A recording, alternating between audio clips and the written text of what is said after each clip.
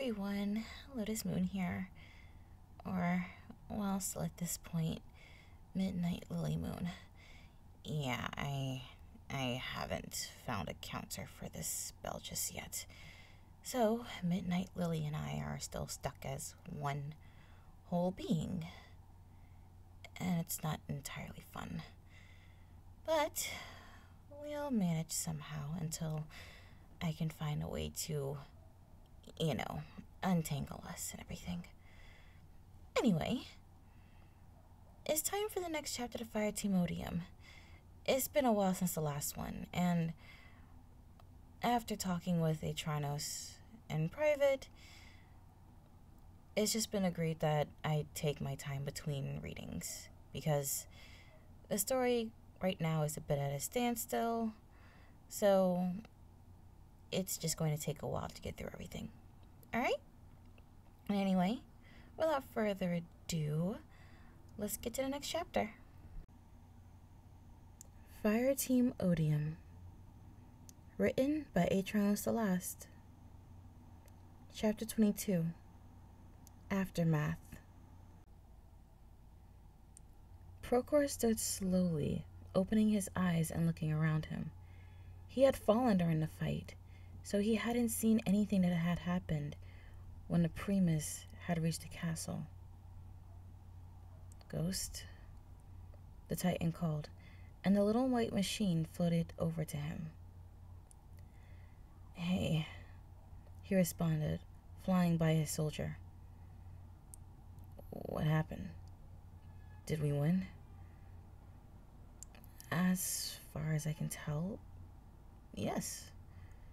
The Cabal are in full retreat, and Elena is going around reviving the rest of the team. The human gave a sigh, turning to look at the castle.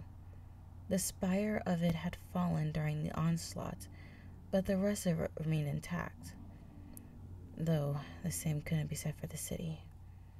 Multiple homes were crumbling, and many more were already completely destroyed. Shards of crystal covering the streets. In all directions he looked, he could see the bodies of war mages that had fought alongside them. Not a single one of them moving. Damn. What about the others? Procor asked, moving towards the courtyard below the castle. He gave a nod and turned to face the streets leading to the building. Even more pony bodies lay across it, each wearing a colored robe.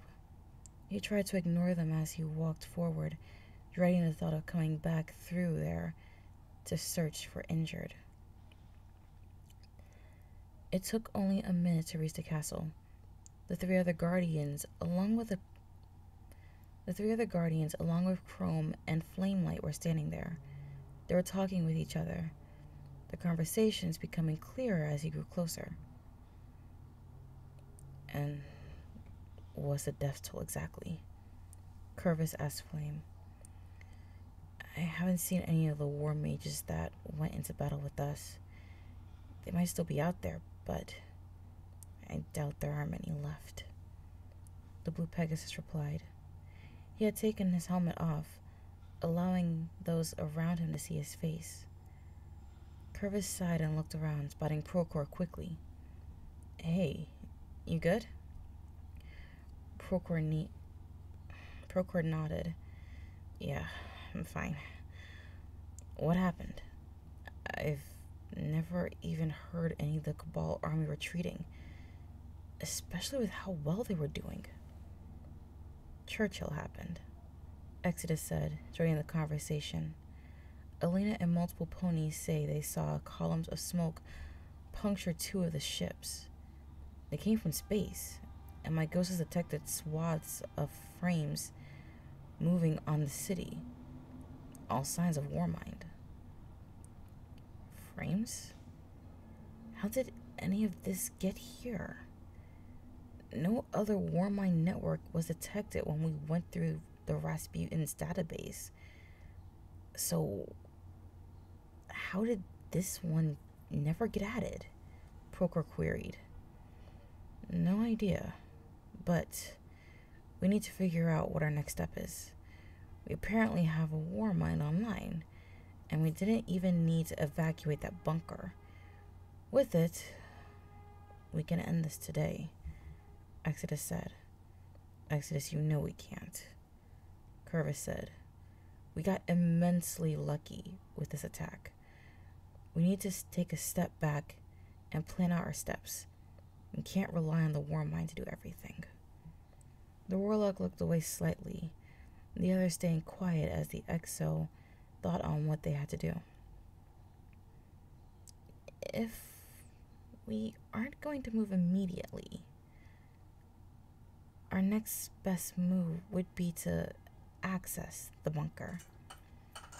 If we can get in there, we can rearm, refuel the ships, and figure out what we can do with the war mind, he eventually said, looking at all of them. Sounds good. We can get a lot of ponies from the camps around Silesium and transport them to the bunker via our ships. I'll go and tell the Vol what we have discussed and what happened here, Curvis said, receiving a nod of confirmation from his companions. With his job now set up, the Titan walked away from them, the roar of his ship becoming louder as he dropped in from orbit. I think I'm gonna stay here and help the city rebuild, Elena said, stowing her sniper. I'll come with you. There might be ponies that need help, Exodus said, walking away with her. With the others going their separate ways, Prochor figured he could find something to do on his own.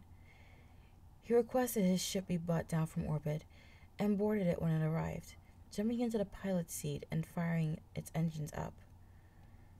His first thought was to go see the war mind Exodus had mentioned and hopefully assess how much damage it had taken during his time up in orbit.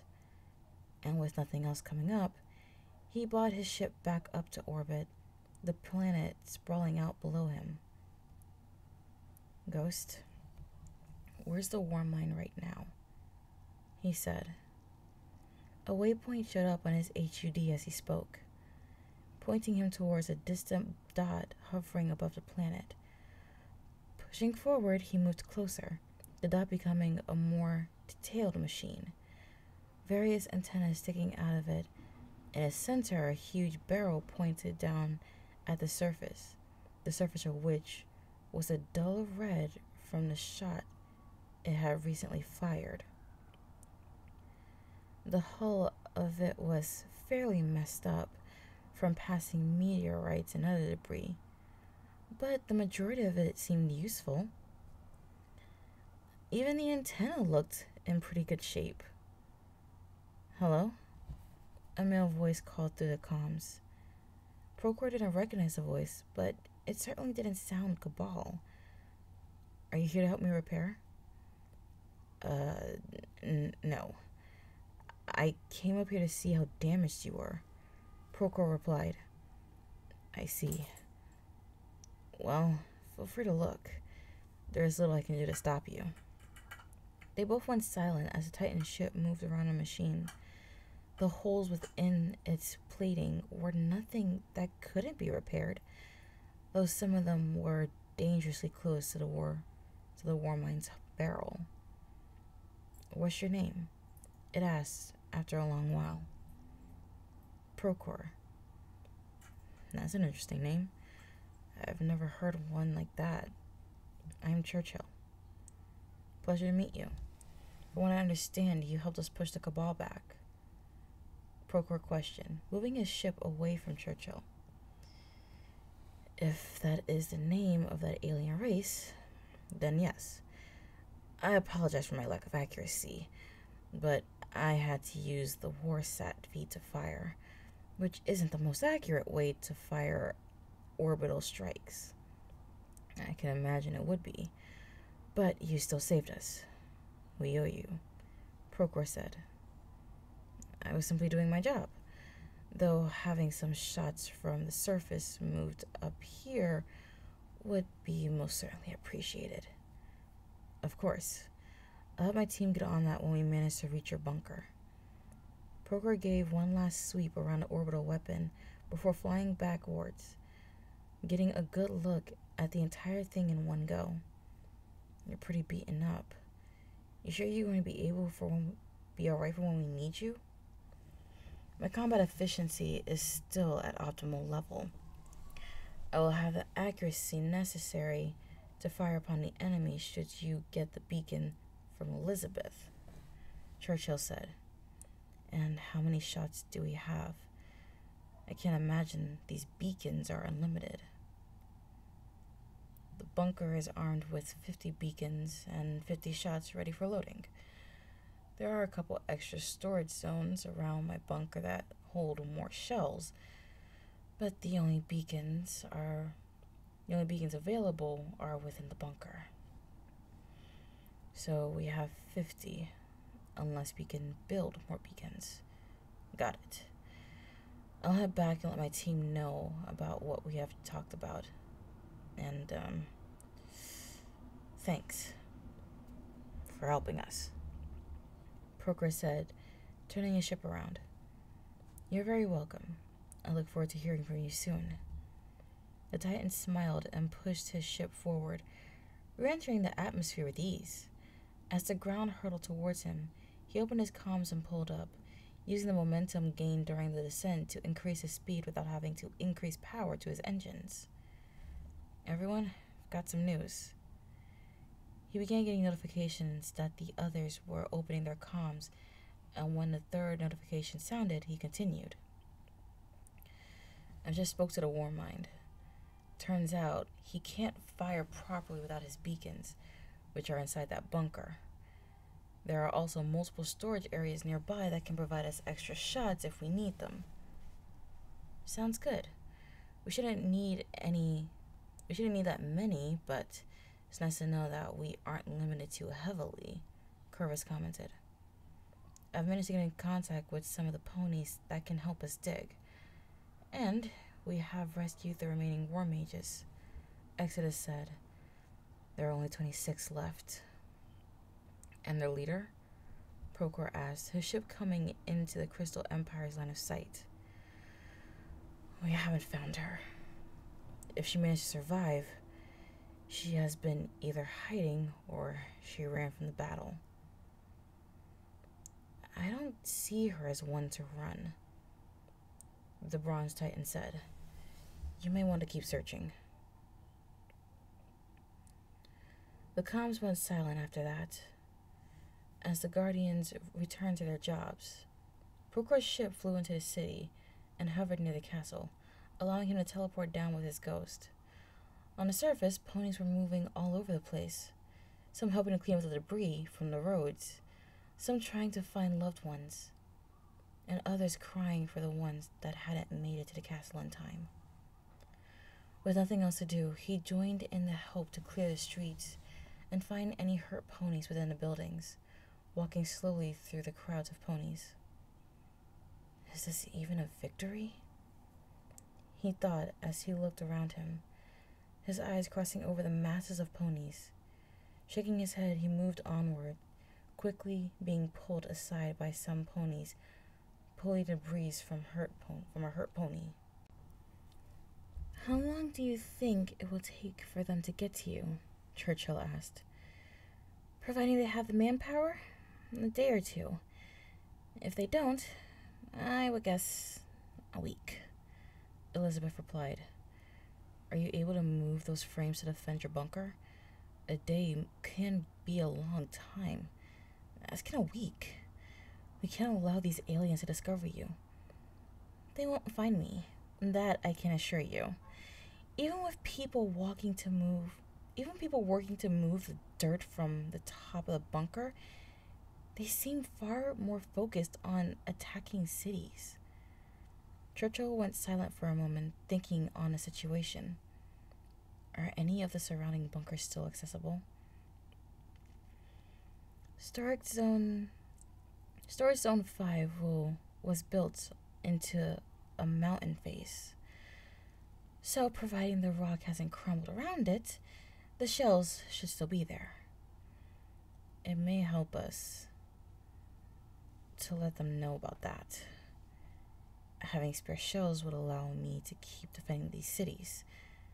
Understood. I'll notify them when they arrive, Elizabeth said, switching off her comms. Churchill had little to do but watch the beings on the surface go to work repairing the city. Watching them was fascinating, as they clearly were not humans. There was some data sent up by Elizabeth that hinted at that, but he wasn't sure how reliable it could be from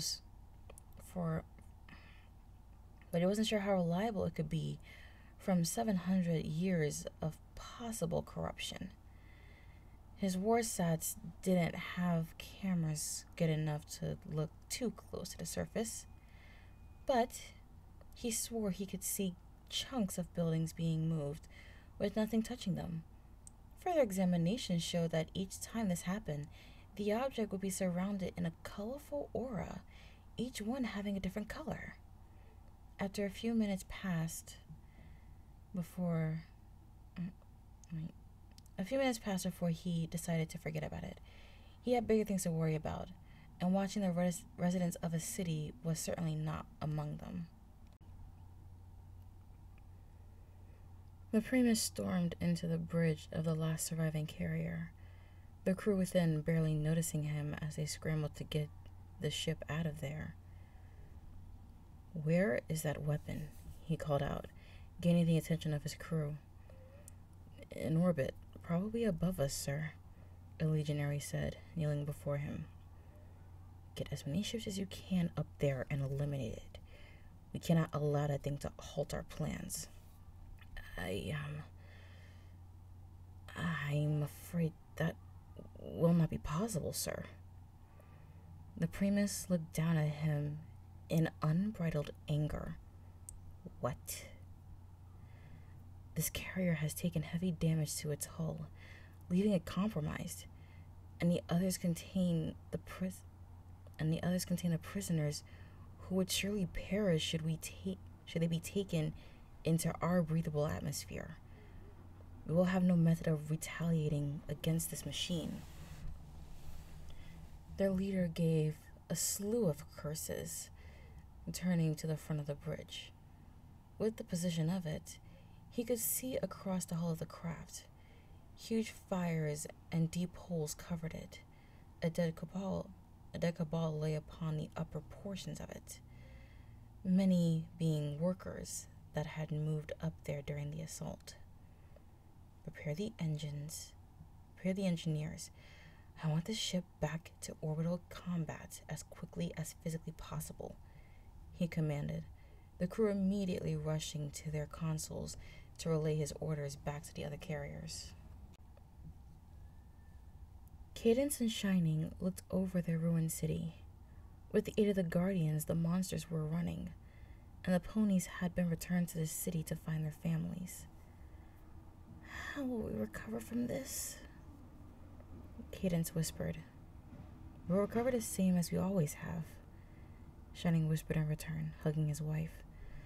"The heart isn't broken, and the Guardians are working to defend us. This isn't over yet." The Alicorn smiled, returning the hug and holding it for a few moments. "We should really get down there." Shining nodded and stepped back. "It's going to be all right, remember." They walked out of the castle after that, little being said as they made their way down. When they reached the bottom, they looked around. Not many ponies were looking at them, as they were more focused on finding others or helping in the cleaning efforts. "So where should we start?" Shining asked. "We can use some help calming these ponies down if you wouldn't mind." The duo turned to find the blue and black-robed Guardian walking towards them, and his weapon on his back. "Oh, Exodus, correct?" Cadence asked, smiling at the sight of a being she knew was helping them. "That's right. We've been working and doing our best to get the injured to safety, but it seems the ponies are getting spooked by us. It would really help if you could assure them they are safe."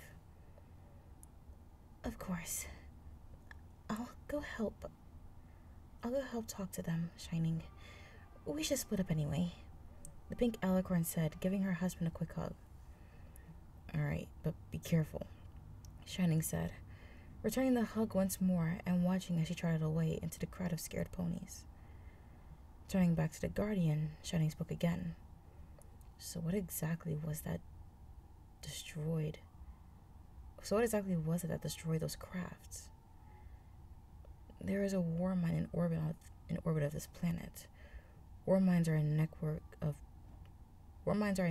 built during the Golden Age that were used to defend planets the people thought could be used as homes, or that were touched by a traveler.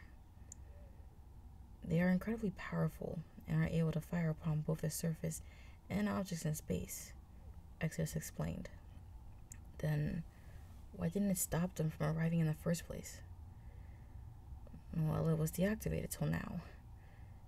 Thanks to us coming into contact with it, the AI within the bunkers seems to have activated it again, though we still need to get down to it. Shining gave him a confused look. Then what's stopping you? If it is as powerful enough to end the fight in 3 attacks, then surely it would be a good idea to reach it. It's buried beneath the earth. Unless we can move it aside, the bunker will be too covered by it to assist us. The unicorn nodded slowly, thinking on what had been said. I guess some ponies to help you reach it. This is our fight as well, and we will do what we can to help end it. Thank you. We had been trying to figure out how we can get willing ponies to aid us, so having some help sent to us would move our plans along greatly. I'll go gather as many as we can spare and have them rally just outside the city. They will know what you do when they arrive. Just take them to where you need them, and they will get started, Shining said. Exodus nodded at that. We can do that. Now, I should get back to helping the city. Thank you again for your help. Shining smiled. And thank you for defending us. Curvis, Chrome, and Flamelight walked through the streets of Despectus, hoping to find their 2 Cabal allies. They had been searching for some time with little sign of them. Are you sure they're even here? Flame asked. Positive. Exodus wouldn't lie to me, and I have heard from a few ponies that they do in fact live here, Curvis said. But we've been looking for some time now. We haven't seen them at all. Then we keep searching. If we absolutely cannot find them, then we'll ask the town's leader. Flame sighed but kept looking around him. After another half an hour of walking, they came across a newly refurbished hall. Its door had been rebuilt as well. If the surrounding architecture was anything to go by, making it significantly bigger, nearby the ground had been pressed down by an incredibly heavy object, large enough for it to be a dropship. Looks like we found the place, Chrome commented, walking towards it. About time. Feels like my clothes are gonna fall off, Flame grumbled, following Chrome and Curvis. Quit complaining. You're going to be working much harder than this if you want to help us. Curvis sighed and banged on the door when they reached it, ignoring the 2 ponies bickering behind him. Heavy footsteps could be heard on the other side before the heavy door opened, revealing the Vol in his full combat armor. Hello again. He looked down at the human. Hey, you busy? We need to talk, Curvis said. We weren't doing anything particularly important, so please, come in. Naval turned to the side to allow the entrance, watching as the 3 of them walked in and looked around them. The smell of freshly cut wood was still present, permeating the air as they moved towards the large table, the only being sitting there being the centurion. The sound of the door closing behind them could be heard as the Vol moved over, sitting beside the centurion. The wood creaked below him, but it held just enough against his weight. "So what is it that you wish to speak with us about?" Levog asked. "There has been an attack upon the Crystal Empire. We were able to defend it thanks to some assistance," Curvis said, trying not to think about how that wood stool could support something so immense. "Oh? Have more Cabals seen through the Primus's lies?" "Not that I'm aware of. There is a war mine in orbit, and it has been brought back online." The Vogue looked at the Centurion in shock, before turning back to the Titan. "If there is a machine up there, then why didn't it help us before? My team could have been saved." "It was brought back online because Exodus managed to speak with its AI. Until that happened, it had remained deactivated and invisible to both our scans and the Cabal ships." Laval sighed, leaning back slightly. "So how do we proceed? Even with this machine on our side, we can't use it until the Cabal carriers are free of prisoners." "That's something we're going to have to spend time working out. We're currently focused on actually reaching the bunker, and when it happens, we can create a plan from there." "I see. We will do our best to help create a plan of action. Do you need help getting to this bunker?" Curvis gave a short nod. "If you're offering, yeah. It's buried underground, so we have to dig away the earth before we can access this door." "We can aid with that. Where exactly is this bunker?" The Titan turned to his side, his ghost appearing there. "Can you give them the coordinates?" "Of course. One moment," his companion said, turning to the Cabal. "I will send the location to your HUD if that works." That should do it," the Vogue replied. Nothing was said for a few moments as the ghost worked, giving the two Cabal the location they needed. "Got it. We will give this to the Scions and meet you there," Laval said, standing up. Curvis and the two ponies also stood. "Sounds good. Thanks for your help." "It's no issue. The sooner we kill the Primus, the better it will be for everyone." Curvis smiled behind his helmet. "Can't argue with that." With that, they left the building, the Cabal moving to the side to await their dropship. The Guardian and his pony companions made their way back to the town, towards Curvis's ship that had landed on the field surrounding it. "You sure we can trust them?" Flame questioned as they walked. "Why wouldn't we? They've been helping us since we met," Curvis said. "Well, what if they decide to go to this Primus and give him the coordinates? If they know about it, then they would probably attack it. If they plan on doing that, I'll kill them before they can speak a word of it. The only reason I am siding with them is because we need the help. Badly.